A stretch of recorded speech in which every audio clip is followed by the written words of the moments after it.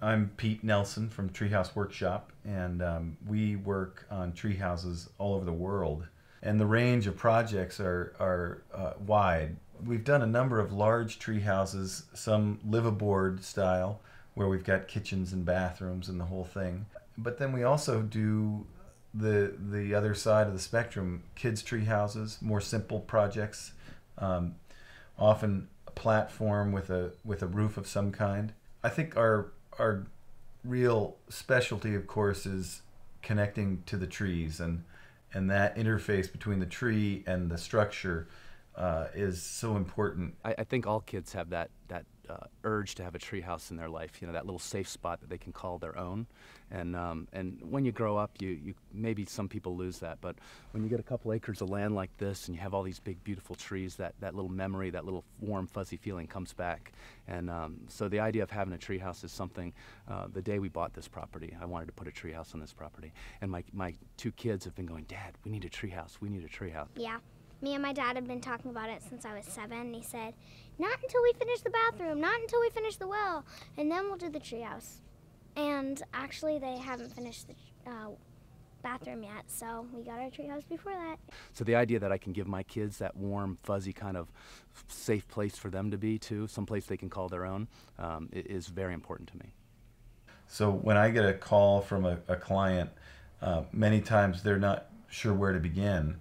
And really, the trees themselves are the ultimate designers in this process. So my first suggestion is that I come out and have a look, see what sort of trees are available. Sometimes there's just one tree, sometimes there's many possibilities and opportunities. One of the many things we do and offer as treehouse builders is just to build a platform. Kind of maybe our biggest specialty outside of the house, but just to get a structure up in a tree, you need a safe, secure, solid foundation that's appropriate for the trees that it's in, or tree. Needs to be strong. The health of the tree is paramount. We work with some great arborists and tree biologists that have educated us over the years on this. And these platforms, we'll get a safe, sound, structure platform up in the tree, and then the owner-builder can take over at that point, with some basic carpentry skills, and build the home that they've always wanted to build, whether it's by themselves or a project with their kids or somebody else. We just establish a safe, solid foundation. I like to do a lot of work myself, and I thought about putting a tree house in for a while, and I thought about how I would do it. And I had a lot of concern. You attach something to a tree and the tree moves and that thing slowly gets broken apart. So I called Pete and kind of picked his brain a little bit. The more he and I talked, the more I realized that one part where it attaches to the tree needs to be done professionally. Otherwise, all that work I spend on the rest of the tree house in the next 10, 15 years is just kind of get torn apart as that tree moves in the wind. How do you go about building something that's going to be safe, for the kids and for themselves, as well as for the tree? Probably the most important piece of technology that we bring to this avenue of treehouse building is something called the tab. The tab, the treehouse attachment bolt. We also call it the Garnier limb, or the GL, short for Garnier limb.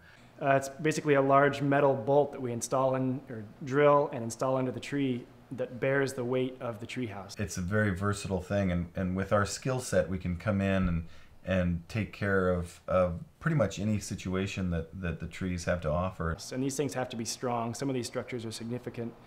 They have to be appropriate for the health of the tree, not inhibit the growth of the tree, obviously not kill the tree, allow the tree to still move and grow over the years. It needs to move in the wind. It needs to grow in its girth. It looks kind of scary when you go up to the tree with this big drill bit and auger into the tree, and you do create a 3-inch hole. Well, the strategies, they vary from species to species, but most trees are going to deal with a wound like that by sending sap and then putting on some reaction wood and basically growing around that wound. And where we place this tab, the treehouse attachment bolt, the tree is quickly repairing itself. This particular piece of hardware can keep a treehouse alive and functional in the trees for many, many years. I mean, there's who knows how long, 30 years, 40 years, 50 years, because that tree can still grow and it can still move. We're not infringing the activity of that tree. background and like skill sets, we all have individual skill sets at Treehouse Workshop, and kind of my biggest one that I came to the table with was being a rigger on sailboats and tall ships for many years. And that technology is exactly what we're using in the trees to get, you know, people and tools and, most importantly, big, heavy carrying beams that are going to carry the load of the treehouse up in the tree. So we set ropes and blocks and pulleys and mechanical advantage and come-alongs and all this stuff up in the trees in a manner to pick, you know, 1,200 pounds up and perch it on a GL. The way the structure was built is very important. Like I said earlier, I didn't want it to fall apart.